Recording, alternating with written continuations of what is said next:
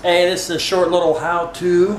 I see some different haunted houses, different places sell these spark fences. The only thing that you really need, I haven't figured out the new battery chargers, but if you get yourself an old battery charger from like a garage sale or flea market, one that something looks like this, dual rate, 12 volts, 2 amps, 6 amp. This gauge don't even work. And then you just take the positive, put it right on the fence. See, I'm standing on it. And then you take the negative, clamp it. Now I just hurry up and did this. You know, this ain't nothing special. And then this is just a piece of copper pipe laying around, and it has threads. Oh, see my dirty dishes? But it has threads on the end. And the threads, I think the threads give it a nice little pop when you strike it across your fence. This is just chicken wire. So here, check this out. And I'm standing on it. This is 12 volt DC, so nothing's gonna kill you, you know, or tingle you. Always have your actor hold the ground, so that way they're safe, you know. But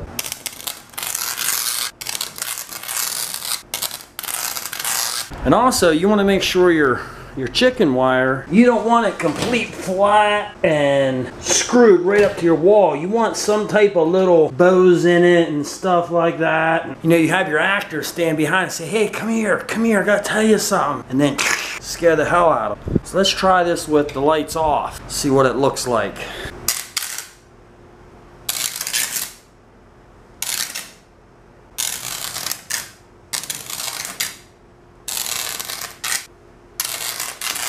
There you go, that's the spark fence technique. Now, you've seen the little blue spots. I believe that's from copper. When copper's on fire, it burns blue. That's like the fireworks that you'll see like 4th of July. That's why you don't see too many bright blue. You'll see more reds and oranges and whites than you'll see blue, because blue is from copper. In order to make the fireworks, they need, you know, copper, fine powder copper. And copper is expensive, so what are they gonna use? They're gonna use the most cheapest thing possible. So, and that comes from a certified pyrotechnician.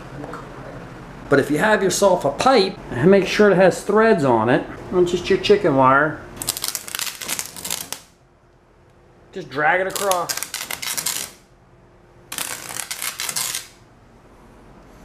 And that's your spark fence. And if you're not a subscriber already, just hit that subscribe button up here or wherever it is, and subscribe to my YouTube channel, and you'll see some other easy how-to videos. Thanks for watching.